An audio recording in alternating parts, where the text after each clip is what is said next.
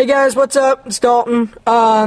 So if you're wondering what this is, it did not look like a 78 to you. Well, it's a 63. We bought the 1963 Volkswagen Beetle we've been talking about. So, here.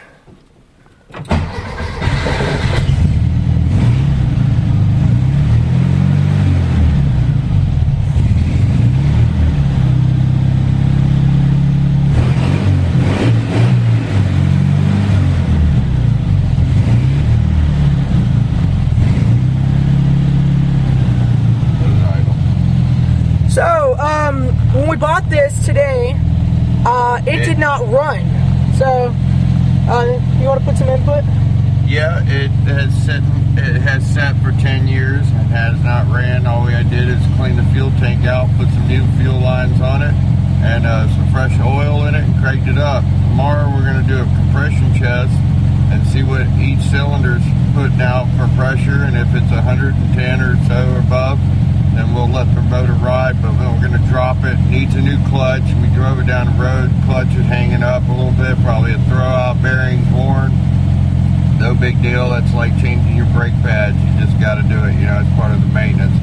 So I think it's a really good win, and this is most likely the matching numbers motor in this, which is a 1300 cc motor.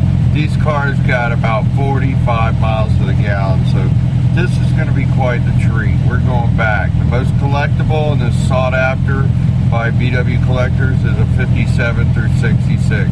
This is a 63. The Herbie was a 1963 Bug. This is a 63. We can make this a Herbie if we wanted to, but we're not. No, there's enough Herbies out there. Okay, so the horn actually still works. And it's not a black car. It turns out this is an ice blue. Okay. Which is a metallic blue. So this car is painted flat black on the outside. You guys can see that. And that's not the original color. So we're gonna make that the original color. We're gonna make it ice blue. That means the whole dash and everything has got to be taken apart, and it's gonna be painted the blue like it is on the outside of the car. So want to see something crazy? See this antenna right here? Well, the AM radio works, but we're in the shop, so we can't get a signal. It actually works, but like this is a Sapphire 1. This is the original Sapphire 1 radio. And a Sapphire 1 not working is worth $300. Working is worth about $700 to $800. What is this switch, by the way? I think it just has a port ground. What is this switch? I'm not sure. I think this is, I don't know. I think this one right here is a choke, but the cable is froze up from here to the motor. So we'll fix all of this. Mileage is currently not working right now, but that's we don't know that. Well, it's overclocked. It's 122,000, right? Did the odometer move when we drove? I don't even know. There's not RPMs. There's not RPMs in this car, so we can't see if that. No, but I mean, when we were moving, did the needle go up? I don't know. I didn't even pay attention. We'll figure it out tomorrow. Yeah, we took it for a ride. Seems like we need a possible new clutch. Oh, it needs a new clutch. So, this is a speaker. It's mono, so it's not stereo. There's not a speaker over there, over here. No, back then there was no such thing as a left and a right. It was all just one speaker. None of the gauges are really working currently. We're just gonna put. We don't know that, but this one is mechanical. We didn't pay attention. Electronic. We didn't pay attention. The fuel gauge has a mechanical float. It runs by a cable. There is no electronics to this. That's crazy. I've never seen that. We've done a 54 Ford, and it was an electronic fuel sending unit.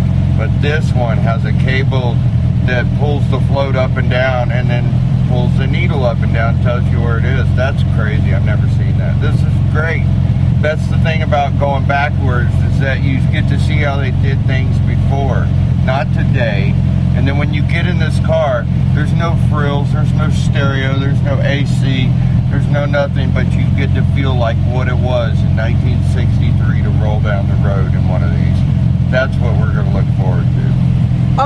When we first bought this car today, we bought it for $2,200, right? Oh, and you can sell it for $4,500 right now, running, right now. And the running didn't take too long. A lot of the fuel lines was completely like rotting and not working and stuff like that. We polished a lot of the stuff. or steel bolt it? Well, I mean, we started out with a fuel can, and we didn't go out of the tank, and then we got it running, so we like, hey, let's pull the tank out and clean the tank out, and then we'll put new fuel lines on it, and we'll get it to run from the tank. And then we took it for a ride, and then the clutch hadn't felt any pressure on it for years, and we could tell that there was very little clutch left. There might be an adjustment, but I doubt it very seriously. all right, let's take an outer look of the car. All right. Here, do you want to hold the light? Here. Let me leave my phone in here. Door's shut like a dream. There's currently no fenders on the car. Yeah, all the fenders are off. A lot of them are primed. Well, the back two. Look at this. 53 years old. Very little rust. You have a little couple of holes right here. That's something I'm going to cut out. And then you got a couple of pinholes right here. I'll cut these out and put metal back in. We don't fill them with, Bondo or anything. Show them the. Yeah, look at that. This is the mechanical. You can't put. Yeah, I can't. Here, 1 second. Let me get a screwdriver. Hold on. I got it. All right. That is so cool. I mean, we already made a video of it, but I've never seen this before, and I've done a 54 before.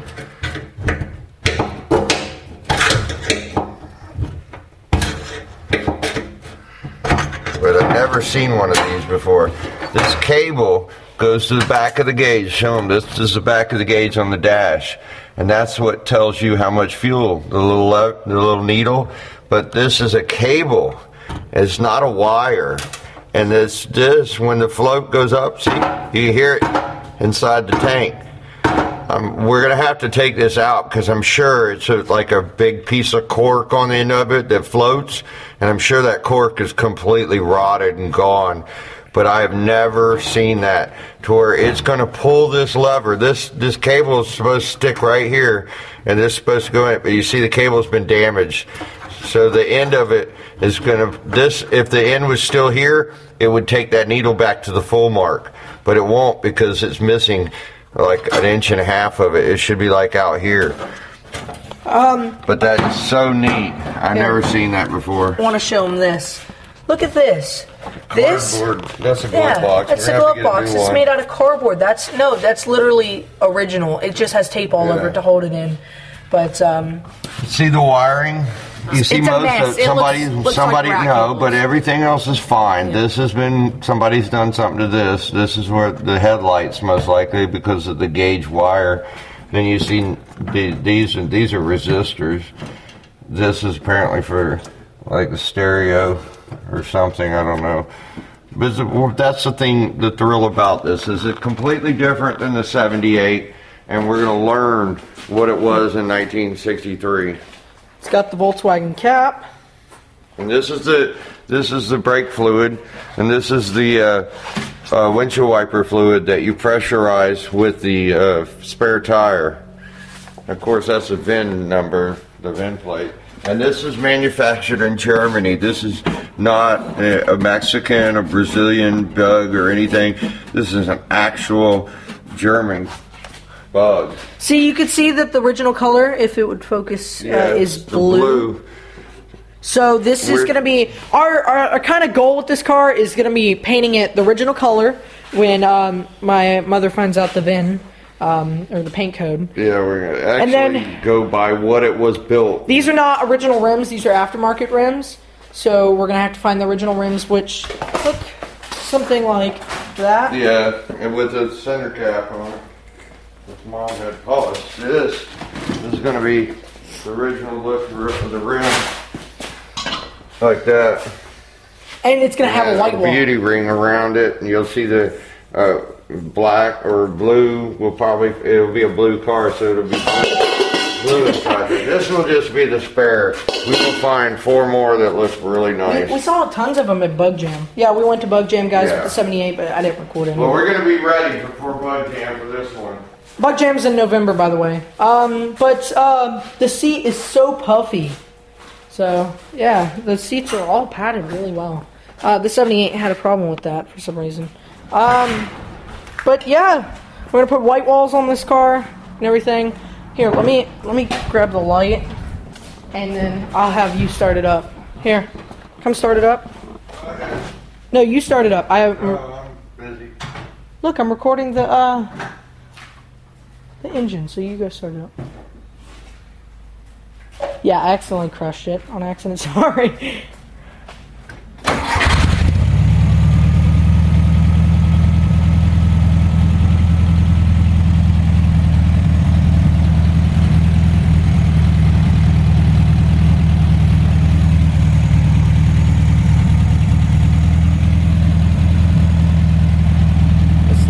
Magnetic, but it's not working.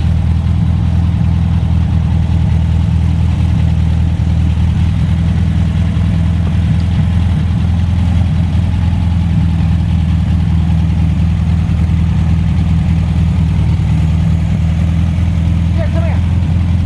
What? Rev it up.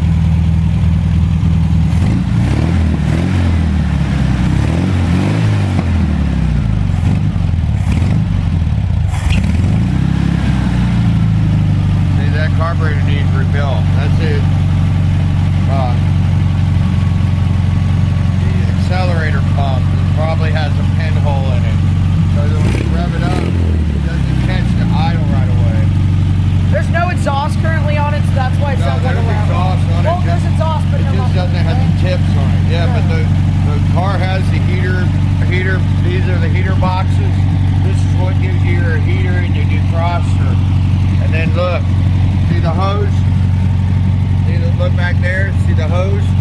Comes off the back. That's heat. This is the outer shell on top of the muffler. So it keeps the carbon monoxide from going in the car, but just gets the heat off of the exhaust. Seats are in perfect condition? Yeah, we're really lucky. And look at the headliner. Gorgeous. And the carpet, it's all original. There's all original floor pans, no rot. 53 years old, and very little blisters of rust. And it will be 100% metal when I'm done with it. Just these little bitty pieces I'm having to deal with. That's it. I mean, the parts that came with it really wasn't that much. This is supposed to go right here. Shut that. Right there. Yeah. Supposed to go right there. But we'll get a brand new one. Yeah. Yeah, that's a little pitted, but it's solid metal. These are the hubcaps, or I guess you could say hubcaps for these rims, and they look dumb. They look really dumb. I'm gonna shut it off. Yeah. Something that I just learned actually when we got this is that 63 only had one mirror. There's no mirror. So you see this screw-on side? Okay. Go over here. It's not there. So yeah, they only had one mirror back then. I guess they didn't care about seeing on the right hand side. Seeing on the right hand side. The fenders. These are the front fenders. I know they might look bad to you guys, but we'll sandblast them. They're great condition. They just need to be sandblasted. Doesn't it go like that? Right? Yeah. That's how it goes in. I'm not sure if that's original. Is that? Yeah, those are the front. And then... And the backs are supposed to come off. Oh, where do the little gills go? It's, are you talking about... Wait, oh, yeah. Where the little gills go? Here. Don't break anything there. Oh, you talking in there. Okay, these little gills, there's two of them. The little gills go right here. One goes on, you get the picture. Yeah. One goes on the left-hand side, left fender, and then one goes on the right fender. So, just remember what you're all looking at, because when it comes back, when we're done with it, it's going to look nothing like this. It's going to look like a just gorgeous brand new car. Look at that blue. Yeah. There's been some work done to them, but we're going to take them down to metal. People, you not saying if you guys out there do that, paint something flat black just because you don't have any other paint or something like that. I don't know, but people usually paint cars flat black just because they don't know how to paint any other color. Painting is not just picking up a paint gun or an aerosol can and spraying the car. No, that's not how you do it. This thinks the front one. This is the front one, right? Hey, this is the front one, right? Yeah. And then the other one's the back one. One is the front bumper. But they're gonna have to be detailed out. This was red once.